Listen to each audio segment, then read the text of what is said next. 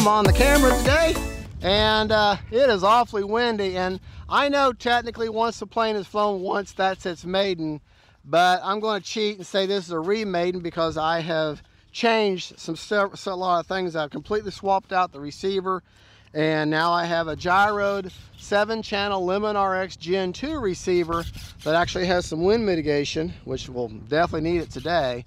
And if you just watch my video, I did a setup video on how to set up your Lemon RX Gen 2 7-channel, how to set up the wind mitigation, and how to use that, how to install that receiver and set it up in your radio.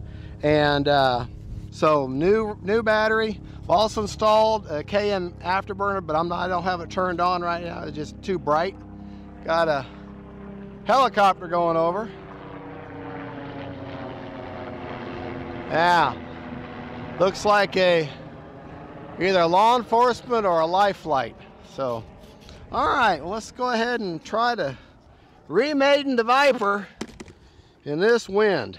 Run a 4,000 Secochin 6S. Right, left, up, down, right, left. Running my high rates, which my high rates for me are 95 over 30% expo. All right. Very windy today. Now, with a Viper, it is not a high alpha landing plane. You want to almost land it in a 3-point landing. And you just have an ever so slight bit of flare on the nose, just a touch, because you got that big wide wing and you don't want the wind to pick it up, because it will. Timer set for 3.5 minutes. Here we go. Do not need flaps right now.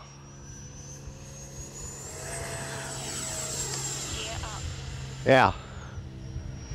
She gets up in a hurry, especially going into the wind.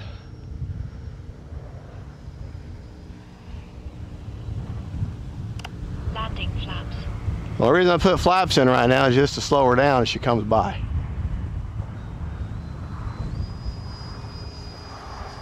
Just show you how slow she can fly. Flaps. All right, flaps are back up. 3 minutes. All right, let's try to do another slow pass.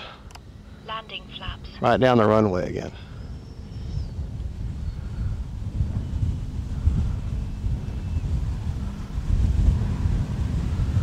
This is like a practice landing.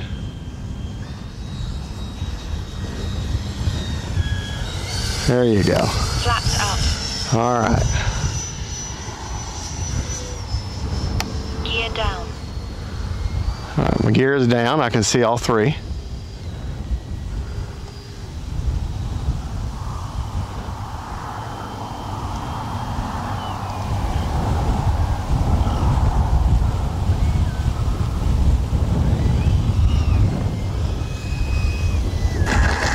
There we go. Braking. Oh yeah, she's got brakes. Cruise mode. All right. Very windy.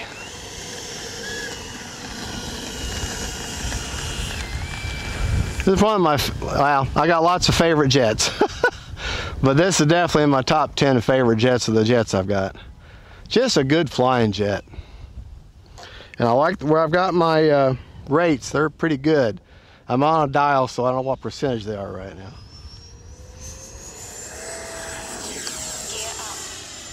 All right, let's go have a little bit of fun with her now. All right, we're going there. We're going to take her up. 1, 2, 3. Time remaining 2 minutes. Yeah. Very aerobatic jet. All right. Honey, we're going to do that maneuver again. I want you to try to focus in on when I take her up again. All right, up and 1, 2, 3.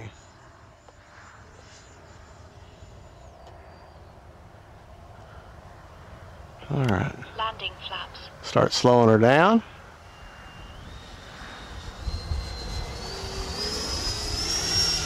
Flaps up. Gear down.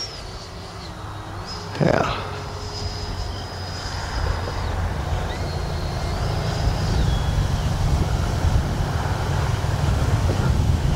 Sweet flying jet, that's for sure. Almost completely out of the power.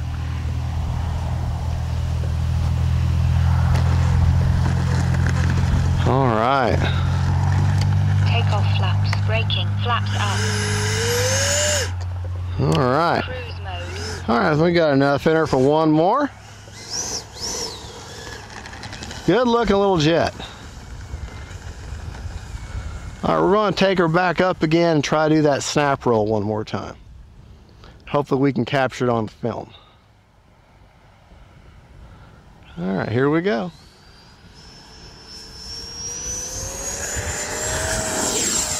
Gear up. All right, we're going to take her up in 3, 2, 1. Yeah. I almost caught. 1 minute. I almost pulled off the snap roll. Didn't quite do it the way I wanted to, but not bad. All right, gears down. Starting to slow my roll a little bit. Go back out here. Out of the power, back in the power just a touch.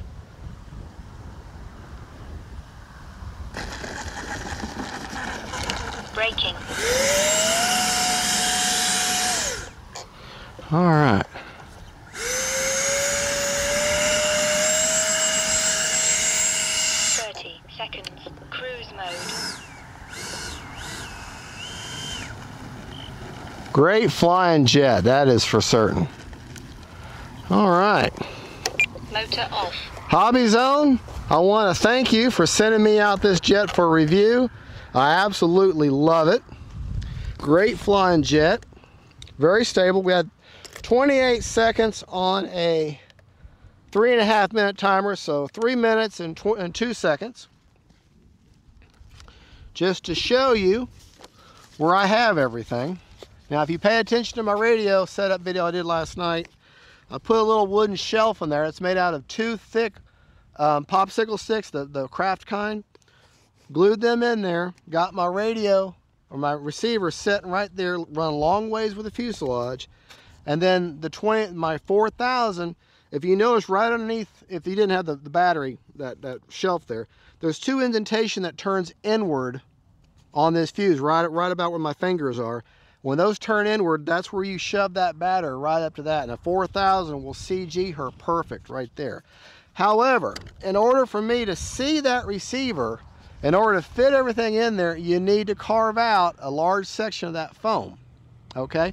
Now that's actually a good thing, because now I can physically look at the receiver and know that I've got power and everything's working fine. And the lights show through at night. It's kind of cool looking. So, hey. But that's where I've got the 4000. And let's take it out of there.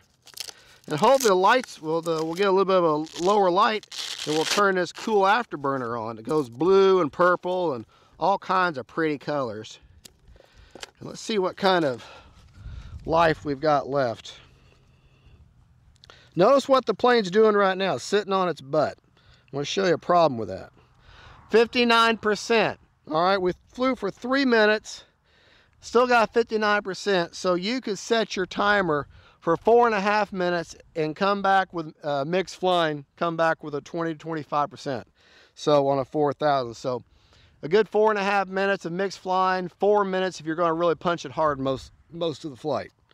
All right. But notice what the plane's doing right now, sitting on its butt, right?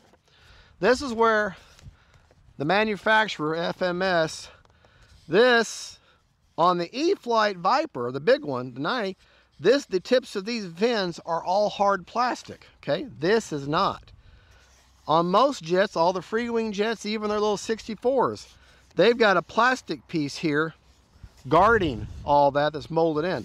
Not on this one. So that's going to get ate up. So be aware of that. I need to put a good clear coat there, maybe a piece of white clear packing tape, because it's going to get ate up, okay?